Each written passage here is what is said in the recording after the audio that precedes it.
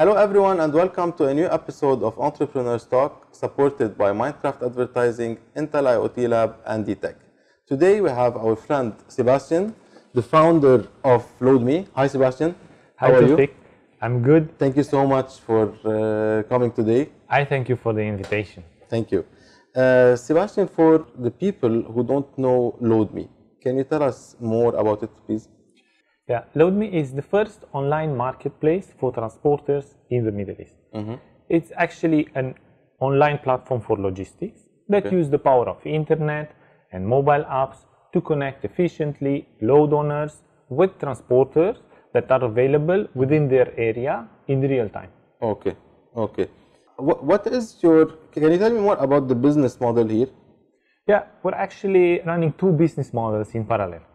The first one for the marketplace is subscription-based. Transporters will pay a subscription to get access on the inquiries that are published on the platform. Okay. The second business model is that we also act as a transport service provider for some corporate customers. So we're like a broker. All right. They assign to us shipments, and then we delegate transporters for those shipments, and we manage the payments to the platform and operations and all that. Okay. How did the idea come to your mind? Yeah. What was the first thing? How did you move into? You were, of course, you were working somewhere, and then you started. Exactly. I was working for a transporter here in UAE. Okay. And I was shocked to see that most of the trucks are coming back empty from their destination. And that's because they don't have a way to communicate with the loads that are around them. I looked for a solution, and I found that everywhere else there is a marketplace, but not here. So I stepped forward and I built LoadME. Perfect. Sebastian, how is Intel IoT Lab supporting LoadME? Well, I use their intelligence because we strive every year to invent something new, to stay updated with what's available in the IoT space. Okay. For example, recently I had a discussion with the team from Intel Lab about how we can measure the available space in a warehouse. Okay. That's something that we will need when we're going to launch the warehouse marketplace. Okay. And we found what's available in the market. We found also how affordable or when it will be affordable and applicable. So we plan according to this. Okay. The future is planned according to the information that we get from Intel Lab. Okay, Sebastian, tell me what are the plans for LoadME for the upcoming 2 years and 5 years? Yeah, the ultimate goal for LoadME is to bring the marketplace element in each supply of the supply, in each connection of the supply chain. Okay. To give an example, today you can book the truck from Dubai to anywhere in GCC. But in future, once you reach with your loads in Jebel Ali port, for example, it will be already suggested to you which are the warehouses that are empty and can take the load. And then further, which are the ships that have space for your goods to travel further. Okay. Yeah. So now it's you are moving from trucks, you are expanding, let's say. You are expanding, you will be giving additional services in the upcoming 2 years. Exactly. Okay. What were the biggest difficulties that you faced when you started LoadME? I know you are smiling because everyone will face a lot of difficulties, but as I always say, this show is intended for entrepreneurs, and we would like always to give them an advice, and tell them more about the bad things that happened, so maybe they can avoid. Yeah. So tell me more about the difficulties. Yeah, it was difficult to get the first customer, the first investor, the first employee. The interview for the first employee is going to be in a coffee shop. Sure. Because your paperwork are still in the process for the office. Sure. The first customer, you go there empty-handed, you have nothing. True. and you have to convince the first customer to trust you. Okay. The first investor, the same. He's the first. There's no one else who put money and trust in you. All these are different. The first bank account. Okay. You know, the bank will ask, True. give me a reference from another bank. I don't have this. Is the first. So the first of everything was a challenge. What's your advice here? Go, move. Yeah, you need to try. At one point, you'll succeed. You'll break the ice. You'll get the first customer. Then the second, it's easier. Then the third is easier. The same with the employee. You'll get the first employee. Then when the second one will come, there's already a team in place. There's a company, and it will grow. Every company was in our position. True. At one point. True. Tell me more about the competitors. You have competitors here in the market, or you consider yourself different? You are offering something new, or you have competitors? Yeah, in the space of the marketplace, there's no competitors. There's no other marketplace for logistics yet in the Middle East. But in the second revenue stream, the brokerage, there is. We have brokers that don't use any technology. Usually, they control the market. It's a $15 billion market that we're addressing, and is controlled by these brokers who don't use technology. They still on phones and on emails. Then there's a lot of friction, and this is the competition. This is from where we take business. We've also seen a few startups that started to use technology to address these problems, but still there's a lot of space in the market. As I said, it's 15 billion market size, and all were fighting to get the business from the brokers that don't use technology. Theoretically. How do you target them? Do you target their brokers? How do you do it? Yeah, we go and we discuss about the challenges and limitations that are given today by their way of working. The transporters market is highly fragmented. So a large company, a corporate company, will rely on an army of brokers to ensure of a constant flow of trucks for their factory. And that's very difficult in a fragmented market. That's why a marketplace is needed. Usually in any fragmented market, you'll find a marketplace. Sebastian, from what I know now, that you have signed some contracts with big corporations. Tell me more about this point. What happened, how, the names, I would like to know more about this point. Yeah, correct. We start doing shipments for companies like Procter & Gamble and Unilever, which are the best, the biggest FMCG companies in any given country. And they struggle to find transport supplier in a fragmented market as we have here. And that's where LoadME came in.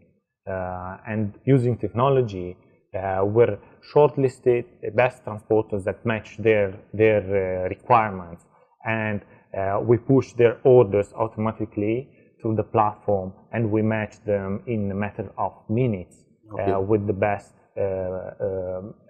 transporter that has a fleet available near their warehouse in that day when they have the needs. So whenever you are dealing with a big corporation, you have someone assigned for this job, like an account manager for Unilever or Procter & Gamble, because they have more load and like that. Do you have someone assigned, or you have a support team for everyone who can answer? How we have someone and something. The someone is the account manager, and the something is the dashboard. There is a tailored dashboard for each corporate customer. So when they log in, they'll talk with the dashboard.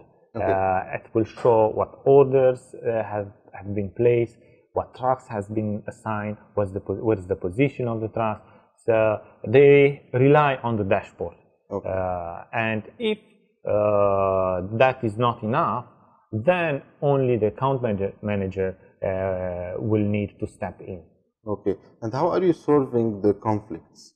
Since you don't own the trucks, okay, and there is a conflict between one of your clients and the server providers, the truck drivers, or how do you solve such issues? This conflict was there also before. It's just now there's data.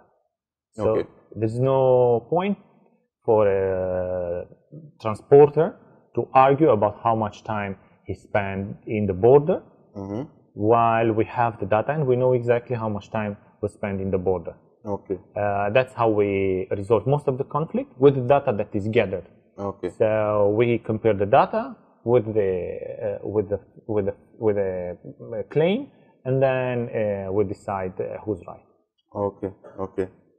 Do you have reviews about the drivers? Correct. So let's say something bad happened, like it works now with Uber. You know, I don't want to go with this guy. So you have something like this, right? Yeah, that's the beauty of the internet. We have reviews. Okay. And this is a key element in a marketplace. So the transporters and the load owners, both of them, will review their business partner once a business is done, once a deal is done between. Okay. Now let's talk more about the person behind LoadME, Sebastian, as a person, business. So we're going to talk about a little bit of your personal life, but in the business scope. The first question is, what made you take the leap into entrepreneurship? Yeah. How did you tell me the story? Yeah, maybe it's more interesting how I made it the first time, because with LoadME is the third time when I'm jumping from a comfortable seat of an employee to this spiky seat of an entrepreneur. First time when I've done the jump was scary, really scary. When was that? It was 2006. Okay. Back in Europe. And I was doing a great job, and I was always looking on how much I produced for the company that I work. Okay. And I was thinking that I get a good salary, like 4 times more than my parents. Yes. Very good salary for a 24-year-old. Yes. But there was a but. But I was always looking on how much the company is making based on my work. And when you look at that, you're disappointed. You're disappointed with your income. True. Even if it's more. If you compare it with other employees, you have a good income. Okay. But if you look at how much you're actually producing for the company that you work for, then you get disappointed, and you start doing something about it. Okay. Like making your own company. Okay. Or set up a side job. Okay. Was it always you were focusing in your first companies that you started with, or were you focusing also on logistics, or it was you tried something else? There was 3 different businesses in 3 different domains. Okay. Okay. One of which was in advertising. For example. Okay. My background is in logistics. I started my career in logistics in 2003 with General Motors. And in Dubai, I continued my career when I came in Dubai. Okay. And same thing happened again. I started to be an employee in 2011 in a transport company here. Okay. Everything was going well, but then I've seen that there's no marketplace in Middle East. Okay. So here it was different. The first time you were saying your mindset, because maybe you were younger, your mindset now is the difference for me now. The first time you were looking that the company is making money, why don't I open my own company and make the same amount? Now, this time you found a gap in the market and you decided to cover the gap. So, but the basic feeling was the same. The same. I could do more. Yeah. I could do more. Okay. For me. I want to ask you something here different than what I always ask. Do you think the passion or the money? Yani, some people they go into entrepreneurship to make more. Some people they say I don't want a boss. I want to be my own boss, and I have a passion. I will work it out, and then the money will be a result of my hard work. So, are you in between? What do you think about this? First of all, I want to say you still have a boss. You know who's your boss? Your employees. No. What? No, your customer. Ah, true. It's yeah, you cannot be late when you have a meeting with your. You cannot be late when you have a meeting with your customer. It's same like you're meeting your boss. You're gonna take your best clothes because you're gonna meet your customer. Who's gonna pay for your salary? Who? Your customer. And so on. So the boss become your customer. Okay. You know, whatever you think, it's gonna be easier. You're gonna have more time for holidays. You're gonna say everything. It's the opposite. Then the money story, you can't think of the money. You're gonna stop being an entrepreneur after 2 weeks if you think of the money. It's like a game. I think the best way to look at it, to look at the game. You know, the game is on points. So in this case, the points are the money. True. Because that's the reward that you get from this game. Okay. Interesting. Sebastian, what is the biggest mistake that you've done as an entrepreneur? Not the biggest, one of the mistakes that was a lesson for you, that you carry now with you and you apply, you learn from it. Well, I made many mistakes. Okay. I remember the beginning. I was taking any advice from an experienced guy and just going back and changing the whole concept of the company because of that advice. Okay. Later on, I realized that I'm the one who thinks 24/7 of this business, and I know all the details, and I should trust my opinion more than others' opinion. I should take in consideration also other advices, but in the end, my opinion is the most important, and it took me a while to understand that. So the lesson here is ask for advice, gather them, but then do your own, follow your heart at the end. Exactly. Right? Someone is experienced will give the advice based on his experience, but he didn't put a lot of effort in thinking all the aspects of your company. You know, he'll think of it for an hour or two, the time of that was allocated to your discussion. But you thought on so many things and from so many angles during the night sleep, during your shower. You always think of your business. So the conclusion is, go to the experts, ask them for their opinion, but then go back to your company. It's your baby. No one is in your shoe. Follow your heart and do whatever is best for your company. No expert can take a decision. And like you said, if you go to many experts and you apply each and every solution, you will not work. You will be only doing their solutions. Someone told me something last time. When you go to ask someone for advice and you tell him, I'll give you the example. Let's say I'm lost between this cup and this cup, and I go to you and tell you, Sebastian, which cup you think is better? The moment you ask this question, you already have the answer in your heart. I'm that guy. You are that guy. Yes. So, yeah. Okay. When I put the question, I give him two options. I already made a decision. I'm looking for a confirmation. Confirmation. True. Correct. I'm that guy. There's also other ways to put it. Sometimes I know the answer and I don't say it. I just put the question and don't give options. That's when I want that guy to do the thing. let's say I'm in a discussion with an employee, and the answer is obvious. Yes.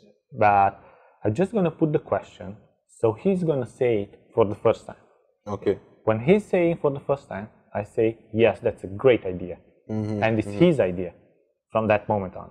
Okay. And because it's his idea, he will work very hard for it.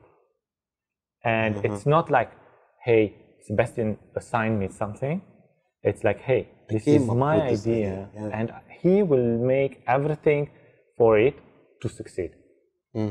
I'm doing that sometimes. How do you motivate your employees then? Yeah, give me examples. With this kind of tricks. This kind of tricks. That's not called them tricks, right? It's hard. It takes more time. Yeah. But you know, positive motivation always works better than applying correction. True. There's a few rules that I put for me. For example, these are basic rules. Whenever you do a correction, you do it in private. Okay. Whenever you do an felicitation, then you do it in public. Okay. This is very important. It's way more powerful like that. And also correction is way more powerful. You should try it. These are basic rules that I have. So this is one of the things that interesting. It is interesting. Yeah. It should be gamified. The work should be gamified. It's not. It should not be salary and time. You know, I stay 8 hours per day, and I get this salary, and that's it. People. We try to do this, but the problem also is that sometimes you have a lot of work. You don't have the time. This is what happens to me in my company. Is that we decide we're gonna take the guys out, we're gonna do this, we're gonna have that, but then there is a lot of work. Instead of doing something with them, we bring them on Fridays and Saturdays to overwork, and then they are upset. On short term, it works. On long term, no. So on short term, it works with pushing people towards doing something. That kind of management is good for firefighters. Yeah, you can't have with them the time to build rewards, and no, that's you need to shout on them, and that, because the fire need to be put down in a minute. But then, you know, that's how that job works. It's on short term. You need to give 200% in the next hour, and that's it. After that, they will relax and they will come back to the comfort. In most of the businesses, it doesn't work like that. It's more of a long-term relationship that you have with your employee. Okay. So you need to address his other needs, not only the salary and the basic needs. He needs to be recognized in the community with his colleagues. His colleagues need to appreciate his work when he's doing a nice work. Then he needs to be promoted every 6 months or 1 year. They have to see an improvement. Otherwise, you know, it will be stuck. So even there's tricks also here, because there's not many positions. Well, companies are small. But you can invent positions. If you look at the corporates, they do this very well. I know. There's how many positions are there? They invented so many, like Earth manager, junior sales, senior sales, junior sales manager, senior sales manager, and so on. It goes on and on. And the name of the position should be something that he should be proud of, and so on. So there's tricks for everything. It's good you are highlighting this. Not every entrepreneurs, they don't have time because they are in one-man show, and when you can afford an employee, you will try to divide the work, and so whatever you are mentioning is really important. I think for whoever is watching, entrepreneurs, and even for me, it's the first time. I never thought about this. Sebastian, what do you do to recharge when you're feeling drained on a daily basis and on a weekly basis or yearly? And what do you do? It took me few years to realize that some things in the day will not be finished and can stay for the next day. And that's why at least one day in a week, we as an entrepreneur, we need to have this day off, of the business. Me, I prefer to spend it with the family. We choose a place. Every Friday Friday morning we go on the beach, and we take the breakfast on the beach. But we spend the time in the family, not doing big things, small things that will keep us connected, and of course it will recharge the energy for the business. Okay, what do you know today that you wish you would have known when you first got started as an entrepreneur? There's so many things. I look back and sometimes I'm laughing of myself, how inexperienced I was, and what mistakes I was doing, and what stupid things we were trying in the beginning. Yes. There's many things. I don't know if I could send a message. To yourself. Back in time. It will exceed the limit of the text. Many things, but be courageous. It will be one. Try the good.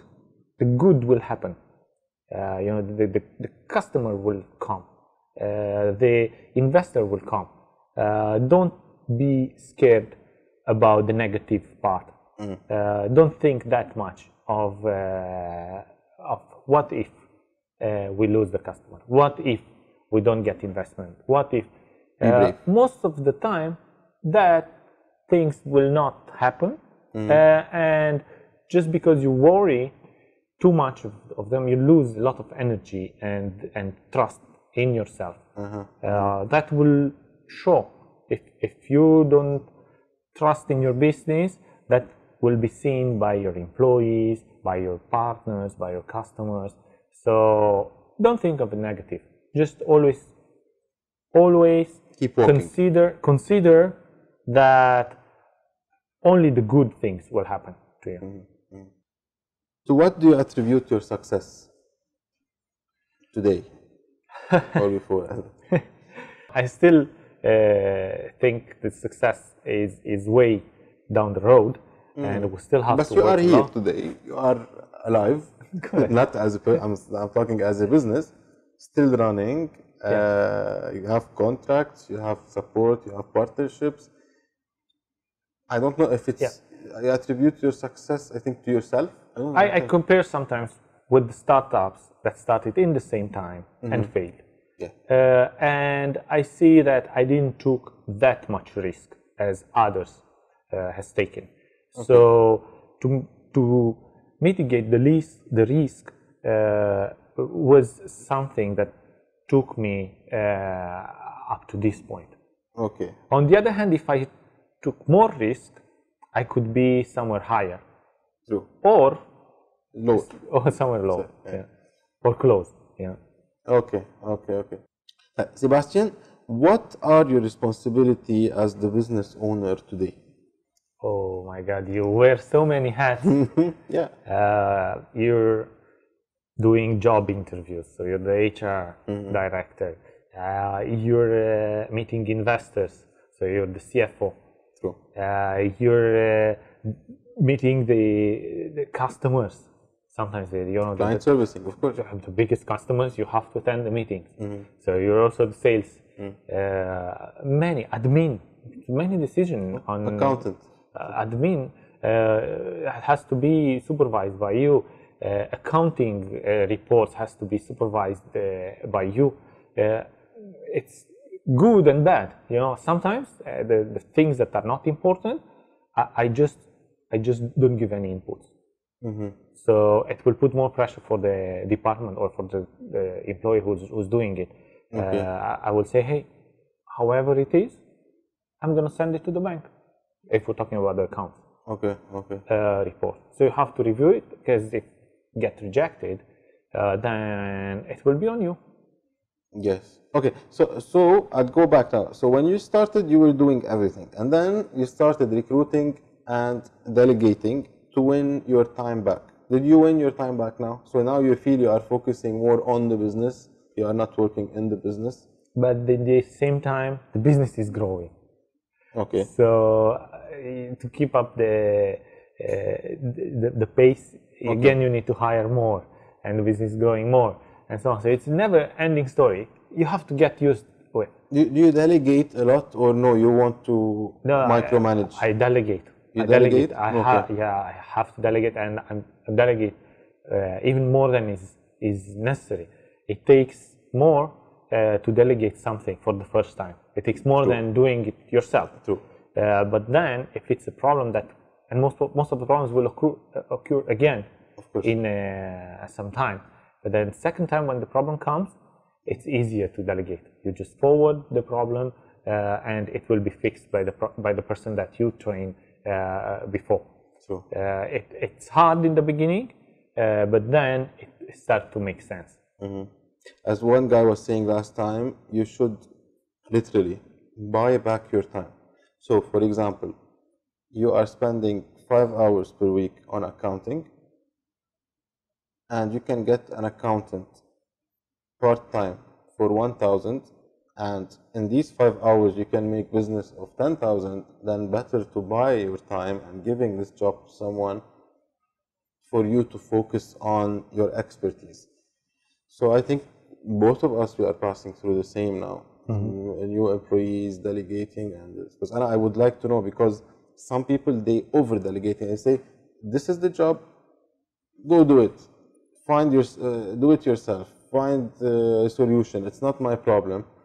Some people like me, I want to, even though I delegate, but I interfere again. Do you do this? Do you want? I interfere as well. In a way, I admire the people who over delegate. The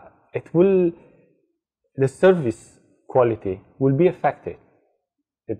That company will not have the best quality service. True. But it will be scalable. Yeah. It will be hell of scalable.